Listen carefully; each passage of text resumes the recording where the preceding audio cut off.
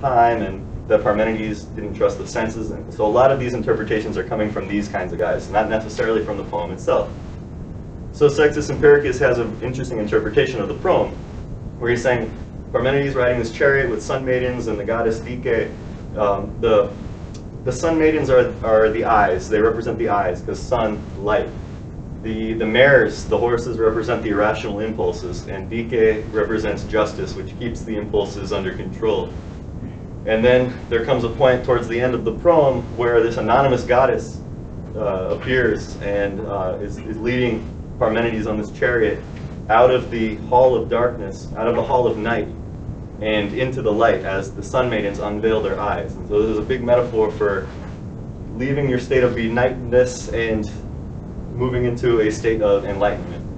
And this theme of light and daytime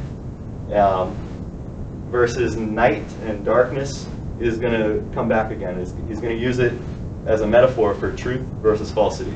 So light is going to symbolize truth for him, and darkness is going to symbolize falsity. It's also going to be, light is going to symbolize something or existence. Falsity, and night is going to symbolize non-existence or nothingness.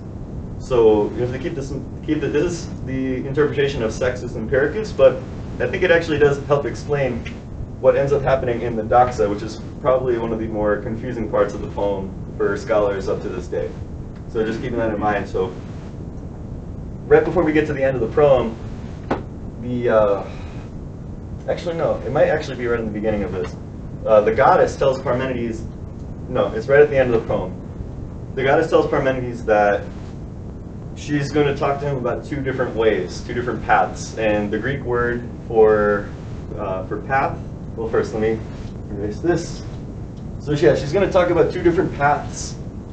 And so she's talking about two different odoi. And, well, actually, odoi. They kind of like a soft H. And this means, this is the plural for paths or ways.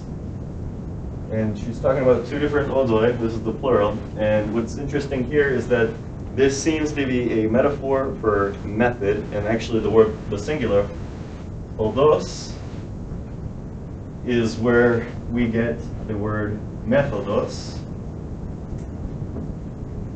And Aristotle actually uses these interchangeably in his physics and metaphysics, so it's not unprecedented. Well, Parmenides did come before Aristotle, but it's not unheard of that ancient Greek philosophers were using these interchangeably and using path as a metaphor for method. So we have two different methods. There's something in Chinese philosophy that's very similar. The word Tao, like in Taoism, it also means path or road, and so they use this metaphor as well. So we have two different paths, and one path is the way of truth, and one path is the way of opinion. And the way of opinion is the path that he thinks that most of us are on, and he's trying to get us to go to the way of truth. So the goddess tells him certain things about the way of truth. One of the things she gives is a psychological or phenomenological account, which is to say that she's saying the way of truth is persuasive, which is not to mean that truth is the only thing that persuades you, but it seems to suggest that if you do encounter the truth, it will persuade you. Of course, you could be persuaded by other things. That's part of the moral of the story, is that we're on the wrong path and we're persuaded by it. And we would not realize that we're on the wrong path, so we can be persuaded by both. But truth will always be persuasive, whereas falsity or opinion, not always. Then she goes on and gives some axioms. For example, like, this is kind of like a bad translation of the Greek, but not to not be is to be, which could be considered something like saying not nothing is something. And so these are kind of like the starting axioms. Hello. So yeah, oops, not to not be is to be, or not nothing is something. And so what's going to end up happening is, okay, well, then when she goes on later and says that she makes a claim about knowledge. So she also has an epistemological claim, which is saying that knowledge must be affirmative. So you don't know something only by understanding what it is not. You would not know what it is if you just say that it's not this, it's not that, it's not that, it's not that. So this works, so we might think that we can get out of this for saying, well, like, I don't know, a dog is like a four-legged animal with and you try to think, okay, so I can define a dog without saying that it's not a cat and not a zebra, and so this isn't a problem, right? But then it still is a problem, because what about truth and falsity, or something and nothing? How are you going to define something versus nothing without just saying that something is not nothing and nothing is not something? And so what he's saying is, if that's how we understand nothing and something, or if that's how we understand falsity and truth, we don't actually know anything about nothing or something. We don't know anything about truth or falsity. So we can't really say that anything is true or false, because all we know is that what it's not. And so we don't know what anything is. Well, that's a problem. You have to do better than say that it's not. And this is Plato's interpretation of Parmenides. And Plato wrote a dialogue called the Parmenides. It has two names. One name is the Parmenides. Another name that sometimes it's given is on the ideal forms, which is very interesting, because in this dialogue, Plato uses Parmenides as a character who is arguing against Socrates. Hello! Plato is using Parmenides as a character who is arguing against Socrates, and this is the only dialogue Plato ever wrote where Socrates loses a debate. In the way that we usually see Socrates make others look foolish, this is where Socrates is the one made to look foolish by Parmenides. Yes? Question is, how often does, okay, so Plato's debating, Parmenides is debating Socrates. In Plato's dialogue called the Parmenides. Okay, never mind. My question doesn't matter anymore. Oh, what was your question? I'm wondering, just because I know Plato wrote the Socrates stuff, so I'm wondering if there's ever a debate where he cast himself against Socrates and then made him lose. Made Socrates lose? Yeah. Well, arguably this is that dialogue. Arguably, Plato is speaking through Parmenides. Yeah. Because a lot of times people are thinking, oh, Socrates is really the mouthpiece for Plato, and so whenever Socrates makes other people look bad or stupid, like they don't know anything, that's just Plato trying to speak through Socrates. Mm-hmm. It's like, this is how he advances his views. But then that theory starts to break down when we get to the Parmenides dialogue. Not just the Parmenides dialogue, but especially that one, because Socrates loses, Parmenides wins, and Parmenides is behaving very much like we see Socrates in all the other dialogues. So it kind of suggests that this is really Plato all along. Plato just this time decided not to be Socrates. This time he will be Parmenides. But why would he do that if he didn't have some special appreciation for Parmenides? In the way that we see, it seems like he had a special appreciation for Socrates. He's treating Parmenides in that same way, in fact even better, because he uses Parmenides to humiliate Socrates. So there's something big there. The thing is that in the Parmenides dialogue, Plato is not really advancing the ideas of Parmenides himself. He's really improving the arguments of Zeno, who was a follower of Parmenides. There's another dialogue called the Sophists, where Plato is advancing the philosophy of Parmenides, but then halfway through the Sophists, there comes a point where things get controversial, and then this becomes a matter of debate. But leading up to that, so the Sophists is another dialogue where we don't really have Socrates playing a big role. In this time, in Sophists, he doesn't lose. Sophist, he's just a spectator. He's just watching two people debate. He's watching Theaetetus have a debate with an Eleatic stranger. So Eleatic again, Parmenides was from Elea, Zeno was from Elea. So this time again, Plato is speaking through an Eleatic to make a point. But in the Sophist, he actually quotes lines from the poem of Parmenides verbatim. He quotes the first two lines of the 7th fragment. The poem is 19 fragments. He quotes the first two lines of the 7th fragment verbatim. And then he quotes them again, almost verbatim, except for like one or two words he changes. And leading all the way up to the middle of the Sophist dialogue, Plato is making this argument that Parmenides, or he's giving this interpretation of Parmenides, saying, look, Parmenides is trying to say that there's no such thing as falsity, because what is falsity? If you only understand it as being not true, then you don't know what it is. You only know what it's not. So you don't know anything about falsity if that's the most you understand about it. Same thing with truth. If you only understand that it's not falsity, you don't know anything about truth. And then, so then we back up and say, oh, well, okay, truth is what reflects something, and falsity is what reflects nothing. And then, well, that creates a problem too, because we have the same problem recycled now with something and nothing. How do you know what something is if all you know about it is that it's not nothing? Nothing cannot exist. So, so there's no point in even trying to define nothing. You can say, oh, well, it's not something. You can't even really talk about nothing. But then you don't know what something is because you just know that it's not nothing. And that's not knowing what it is. And Plato has a huge problem with this. And he tries to come up with a, well, okay, actually I should get back to the poem for Parmenides, because what ends up happening is, in the poem of Parmenides, he starts talking about, he compares the two paths, and he's saying, look, the path that mortals are on is a path where they believe that they believe in something and nothing. They believe in truth and falsity, and this is a mistake. You can't have the two. You can only have one if you can have any at all, but he seems to rest on that you can't have one. And what he ends up saying is that in order to say that something is false, you end up saying that it's nothing, and then which means that you're saying that it's not something. And so you don't know what it is, in which case you don't know even whether or not it's false. That's a problem. Like, what does false even mean?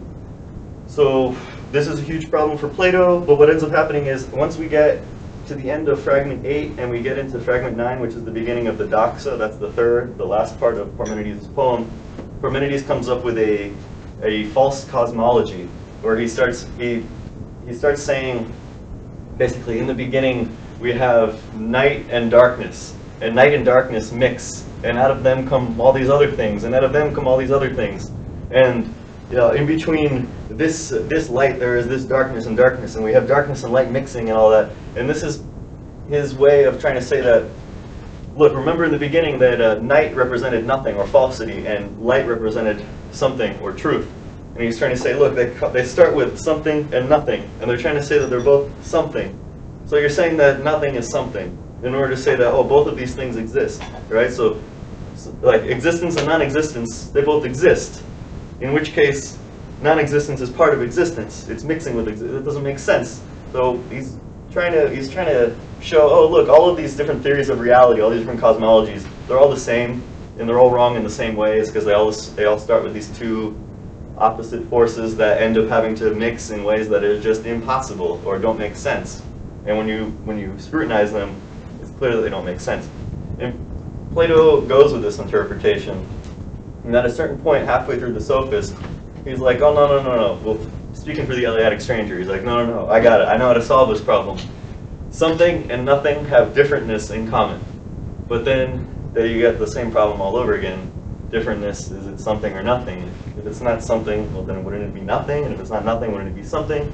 If it is something, then you're saying that something and nothing have something in common. You just recycled the problem.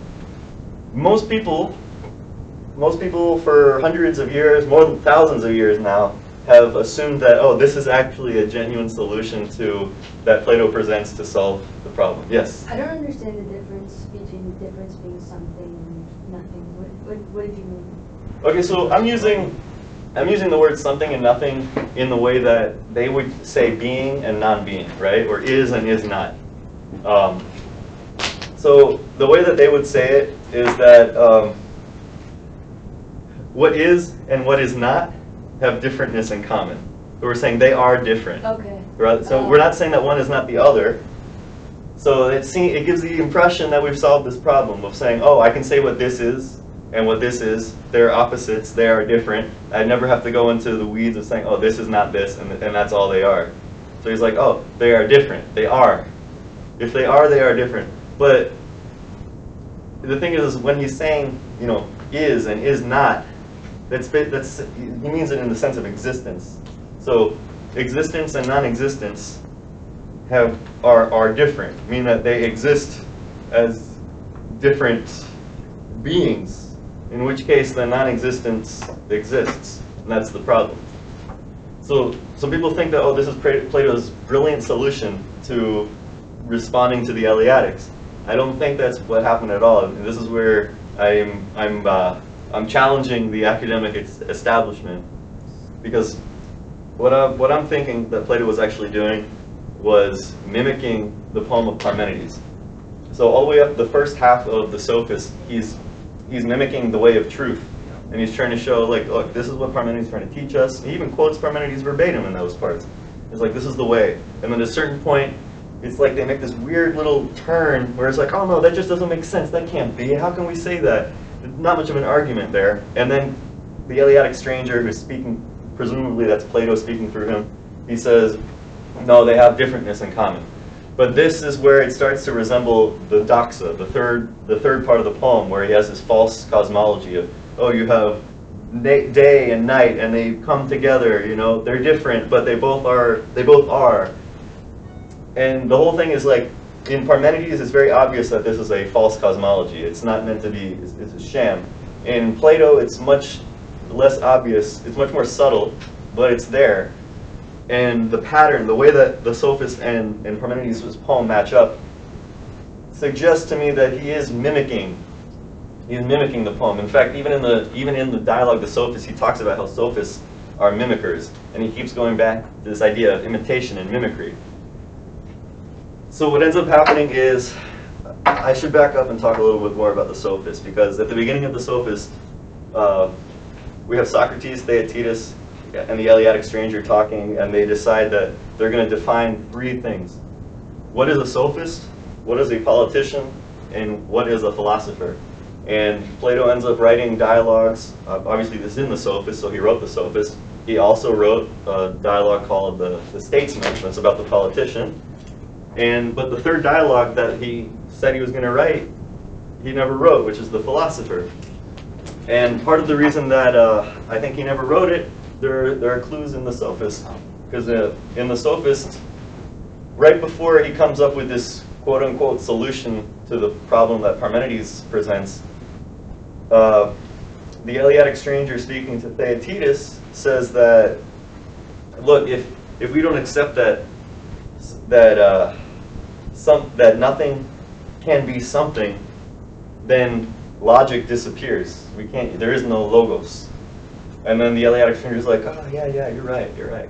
Okay, well I guess that something and nothing have differentness in common. And it just does not seem like a serious move forward, considering how nitpicky they were up until then. And all of a sudden it's just like, oh, hey, good point, you're right, okay, we'll move. Like, something does not seem right there. It seems more likely that this is what we would call Socratic irony, except really Socratic irony is Plato's irony, because Plato is usually using Socrates as his mouthpiece. So at this point, they're like, oh, okay, so if we don't have truth and falsity, or something and nothing, if we don't say that they both interact, then we don't have logic. We can't. And then after that, what do we do with philosophy? And they say, oh, well, if we don't have logic, then we don't have philosophy. Oh, no. What do you mean, oh, no? He never wrote the philosopher. He wrote the Sophist, he wrote the Statesman, and the third one he promised to write, he never writes. Why? Is because in the Sophist, they say, oh, look, the path of Parmenides leads us to have no more logic, and without that we have no more philosophy, and then boom, surprise, surprise, he never ends up writing the philosopher dialogue. He had plenty of time to write it. He lived, I think, over a decade more after that, and wrote plenty of dialogue. He wrote dialogues up until the year that he died. So there's no reason why he wouldn't have written the philosopher, unless he deliberately didn't write it, and scholars think that he deliberately didn't write it, but they think that he didn't write it because Plato wanted us to figure it out for ourselves. It's like, oh, but he never bothers to let us figure out many of these other things for ourselves. He just challenges. It's like, oh, you thought you knew that? Well, you don't really know what you think you know. And so it doesn't, I don't know, I'm not convinced that he was trying to get us to figure it out. I think more likely he's trying to make a point without contradicting himself. Because if he starts to write about what a philosopher is, then I think that he's defeated the point that he's trying to make in the Sophist, which is a continuation of a point that he was making in his Parmenides.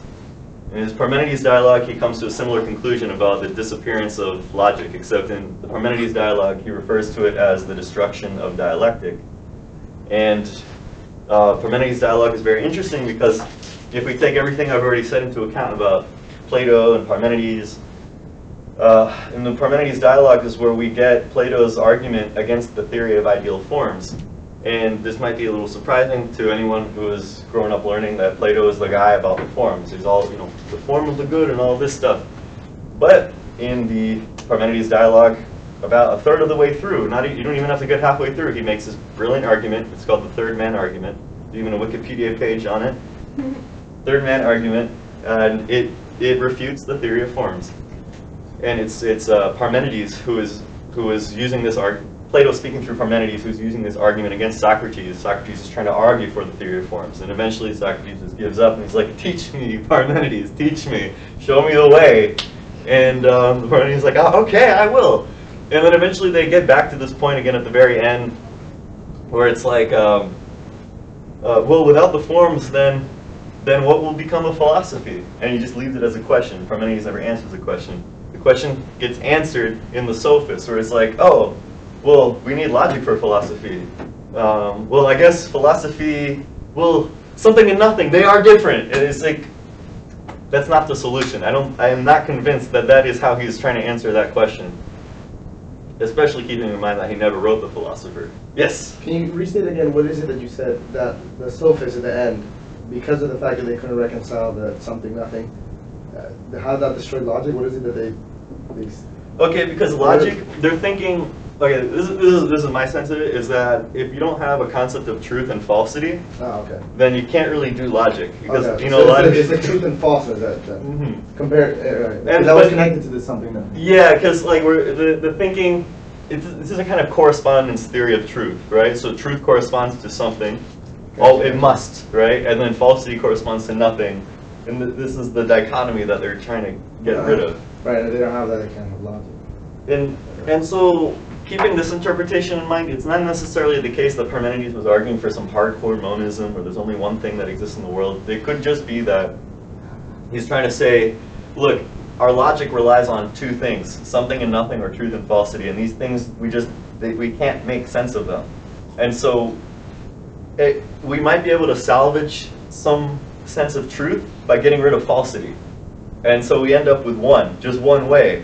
So in his poem, he starts off talking about two ways, and one way is the right way, one way is the wrong way. And he even refers to the two ways by two different names.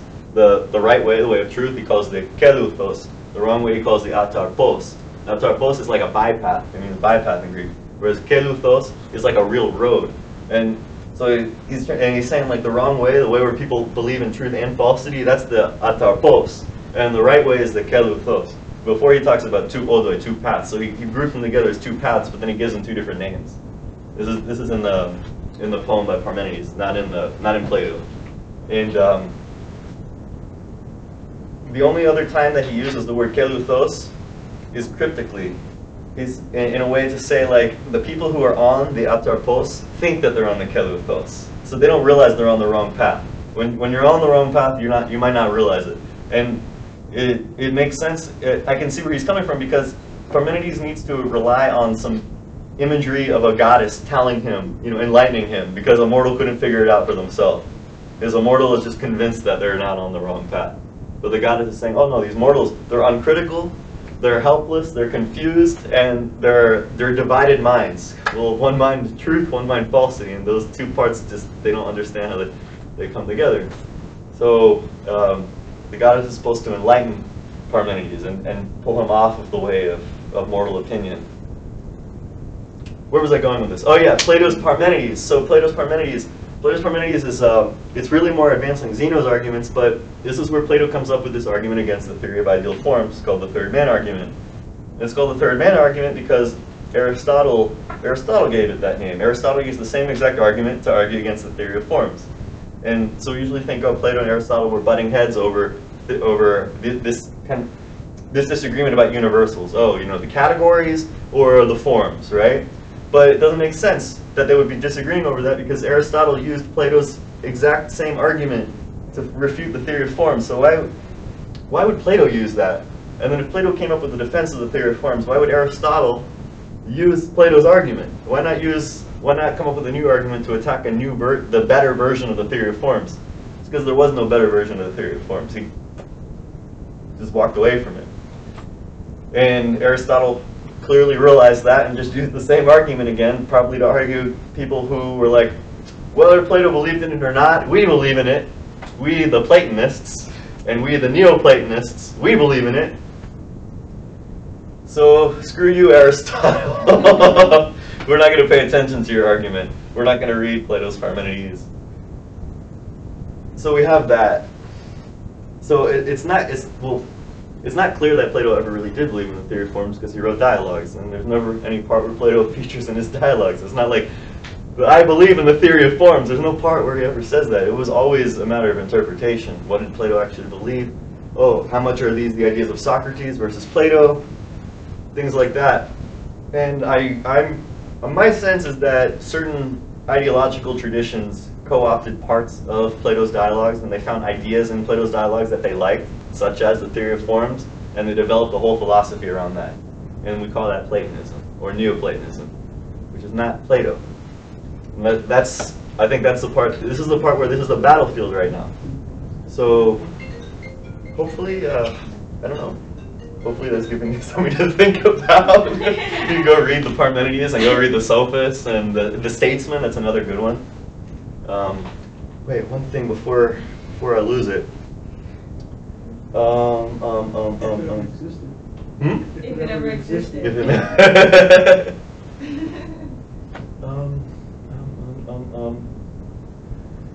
Okay, yes, sorry.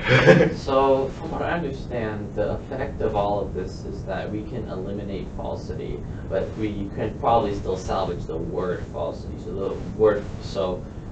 From what I get, the failure that people are making when they're making their statements is instead of saying that that's wrong, instead they're not saying what it is and what we think and what it is and what we think it should be to be a true statement. So falsity, just the meaning of it constricts down to incongruency with some expectation. Well, when does it ever refer to anything? I say the clock is red, and we see the clock isn't red.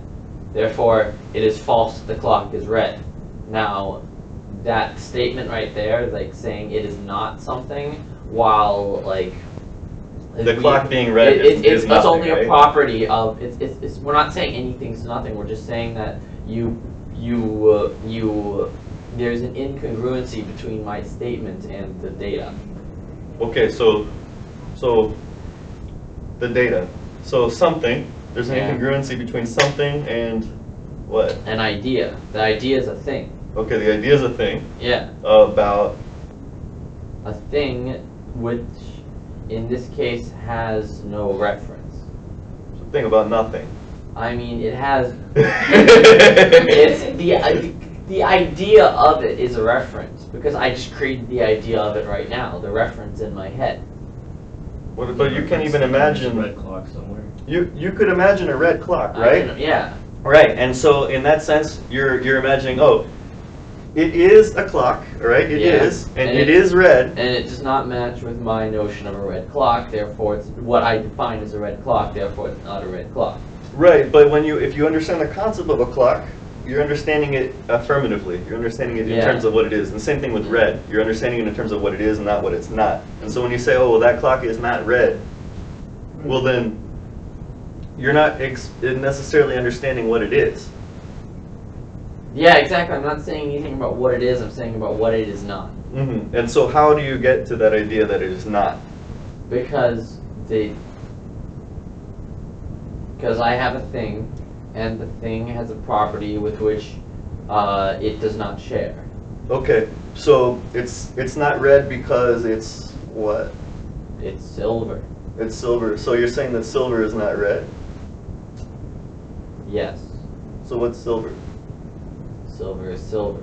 That doesn't help. I mean, something is something. So that's the point. You're saying we have truth.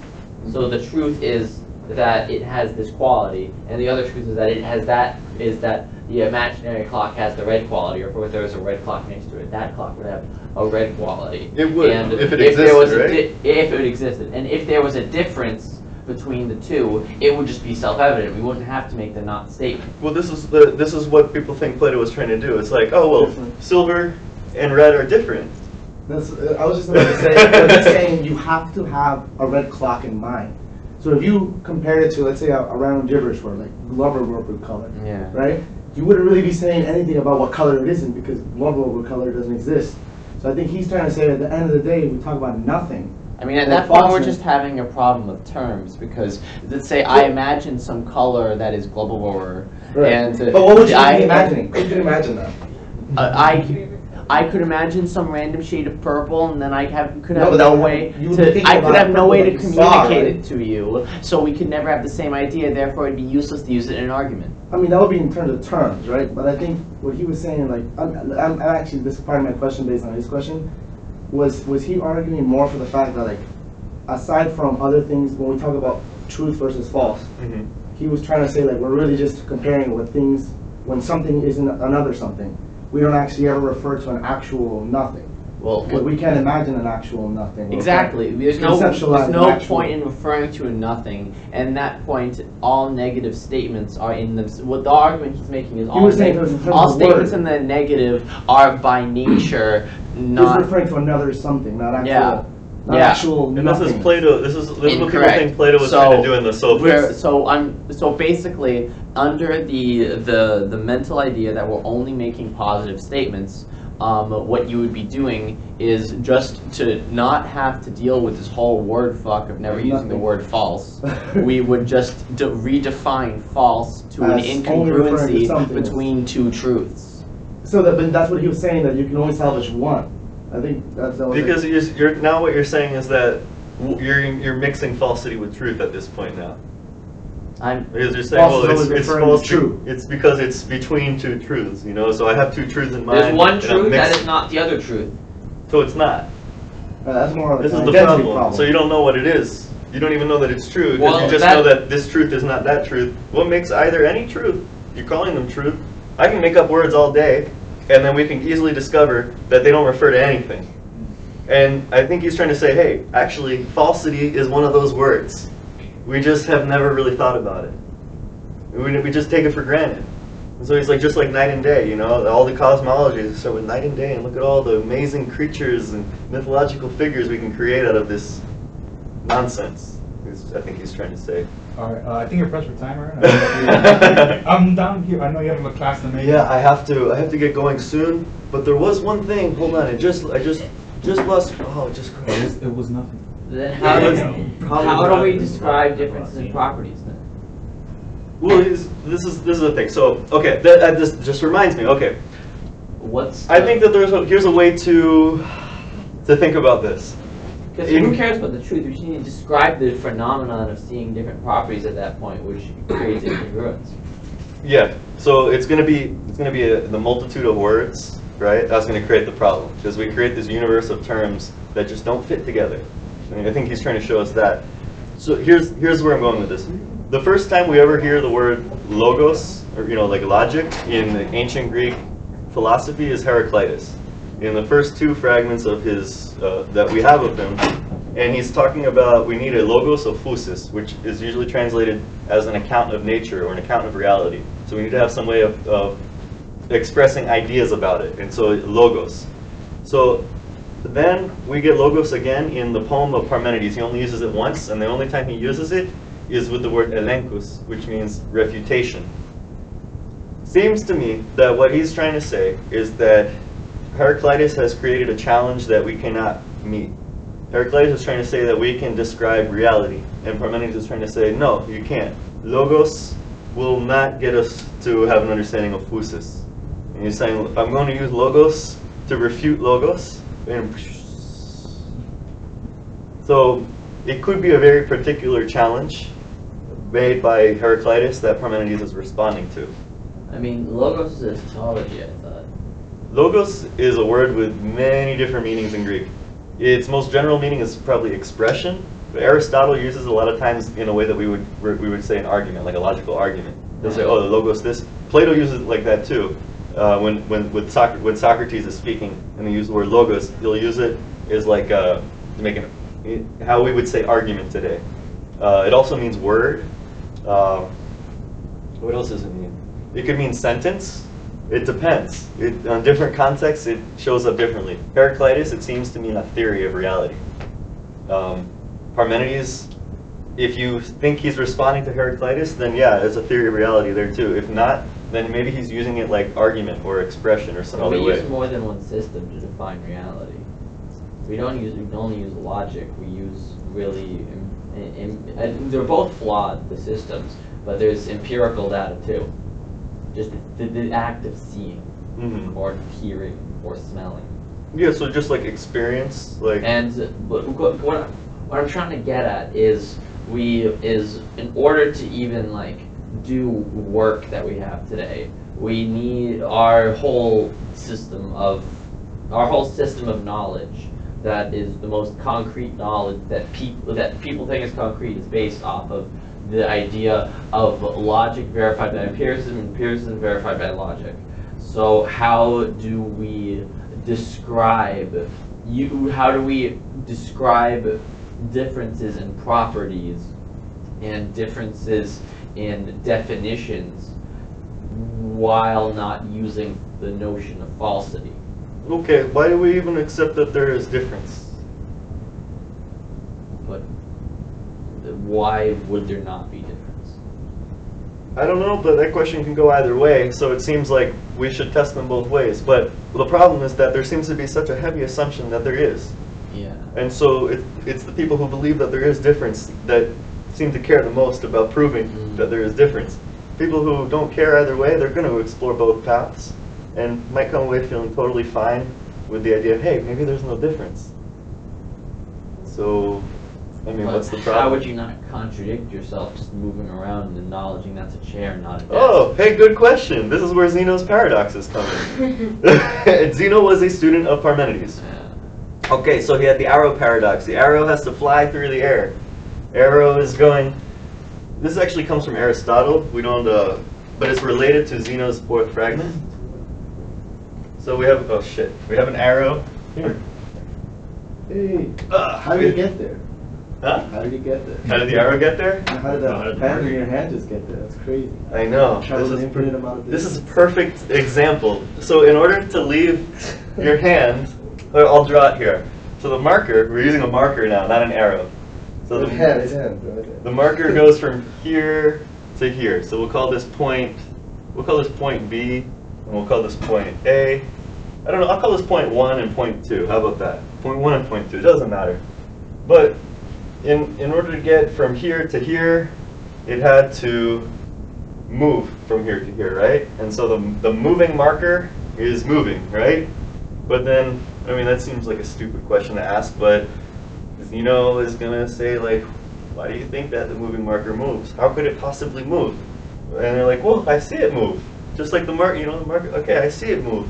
What do you mean you see it move? Okay, if it moved from here to here, it must have gotten halfway. I'm doing a little bit of I'm mixing this with a dichotomy paradox. Must have gone halfway, must have gone halfway, must have gone halfway. It must have passed through every single point in space along the way on its trajectory. But that means that if it started at this point, it must have passed through the closest point between A and B, the closest point to A that is between A and B. So what would that closest point be? We end up in a problem very similar to asking the question, what is the smallest number greater than 1? The smallest real number greater than 1. There is no smallest real number greater than 1. You can pick any point between A and B, and you'll be able to find, let's pick this point, you'll be able to find another point between it, another point between that. Endlessly, you'll find more and more points. You'll find that the marker, or the arrow in Zeno's case, could never leave point A at all. And you're saying, oh, no. That doesn't make sense. Okay, so it was here, it was here, it was at here. Okay, so we'll say, we'll go with that. So let's say that it was here. So it was here because it passed from here to here, right? So it had to go through this point. So at that point, it was moving, or was it at rest? And the person's like, it was moving. And you're like, what do you mean it was moving? It was moving at that point. Isn't it moving from one point to another? Right? Isn't it moving forward, not moving at one point? You're like, yeah, you're right. If it was moving at one point, it'd be like spinning or something. That's not what we mean when an arrow flies through the air. It's not like it has to spin at every point that it passes through. That's even more bizarre than saying that it just passes through all these endlessly passes through points, it's even more bizarre.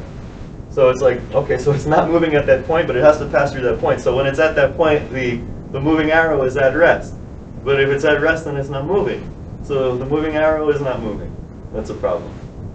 So this is how he would respond to this. It's like, yeah, you see it, but why do you trust your senses? Isn't the endless passing through points just a product of vagueness, in that we're constantly creating groupings, or rather points, which you can endlessly dissect those points. But if you just create set an arbitrarily defined size of a point, then that problem goes away. Okay, Zeno talks about that too. In his second fragment, he talks about something that it has no magnitude, is nothing. And if it has magnitude, it's divisible. So if you just arbitrarily say, oh, a point, has a magnitude of 3. Well, you can divide that. Okay, so divide that into thirds, and now each part of 1 point is a magnitude of 1. And so we can divide those in half, and each part of a third of that point would have a magnitude of 1/2, and yeah, you can infinitely go through the point, but if I put somehow the marker is moving through sets of infinity. When you talk about it like that, because then you're refuting that it's moving from A to. Well, yeah, you're refuting that it's moving. That's what we're doing. Yeah, we're refuting that. We're saying you see it, but you shouldn't believe it. I don't know, man.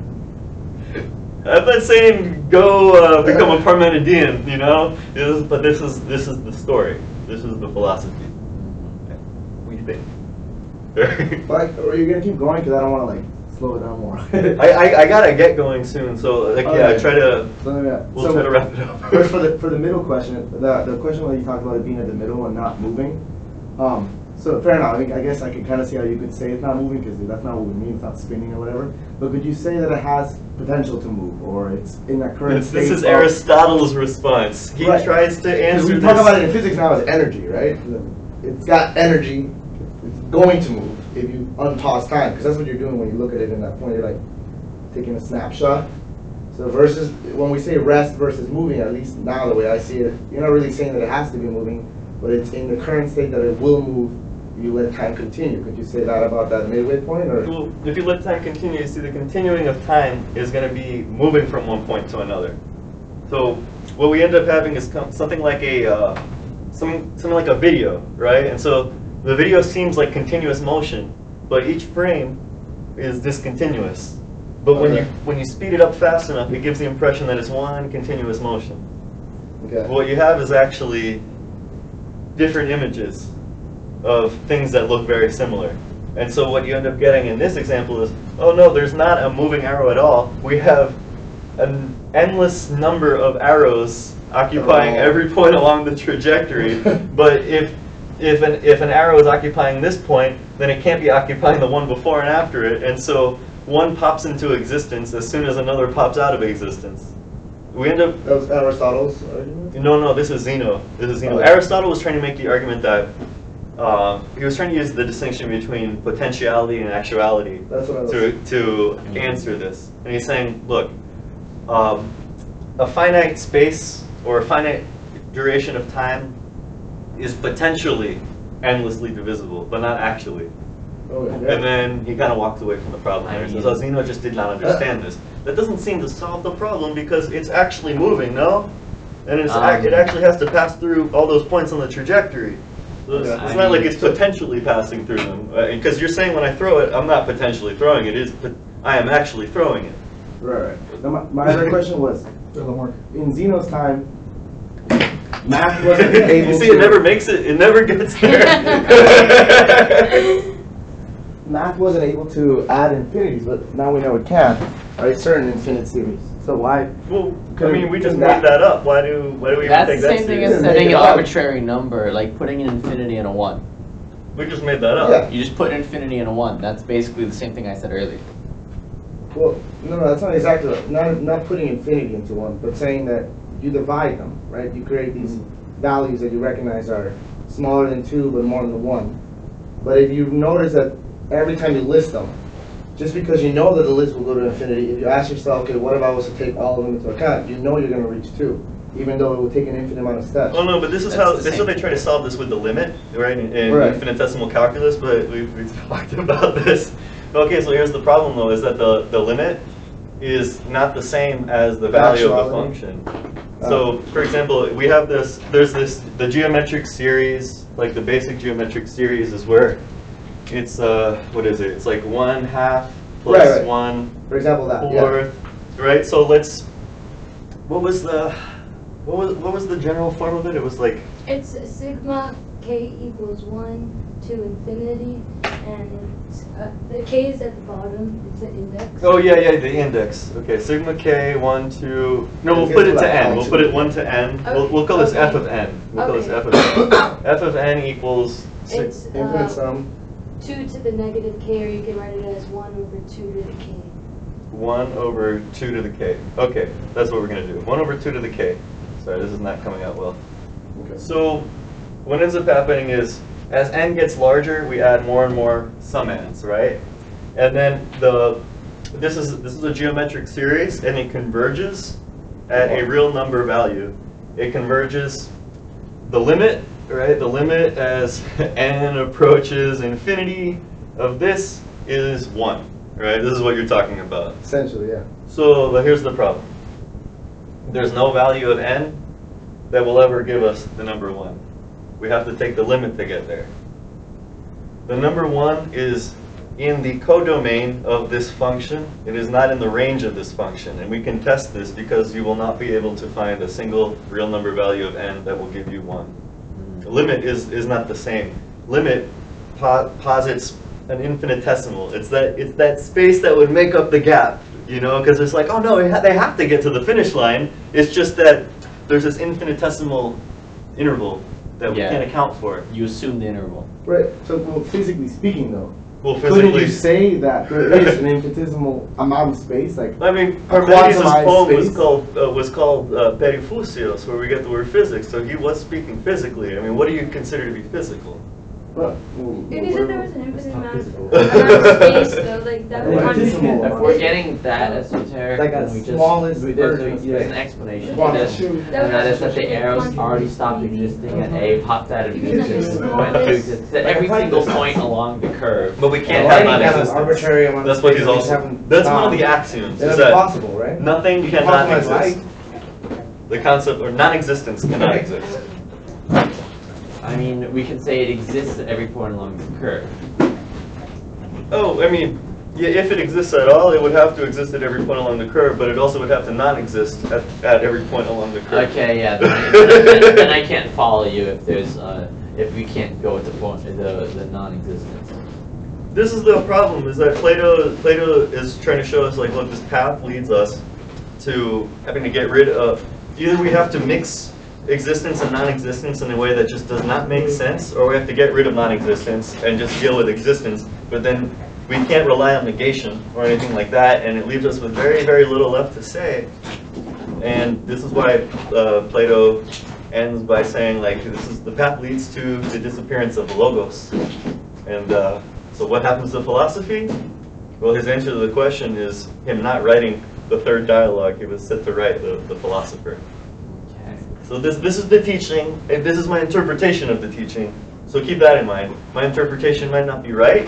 My interpretation is not necessarily endorsed by the scholarly establishment, although it is not unprecedented. It is not a completely original idea.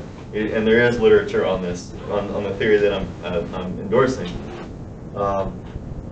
And especially the things about Plato, take those with a grain of salt, but go look them up for yourself. Go read the dialogues for yourself and see what you think. Try to read Parmenides' poem and see what your interpretation is. I don't know. Hopefully this was enjoyable and insightful. But I gotta go.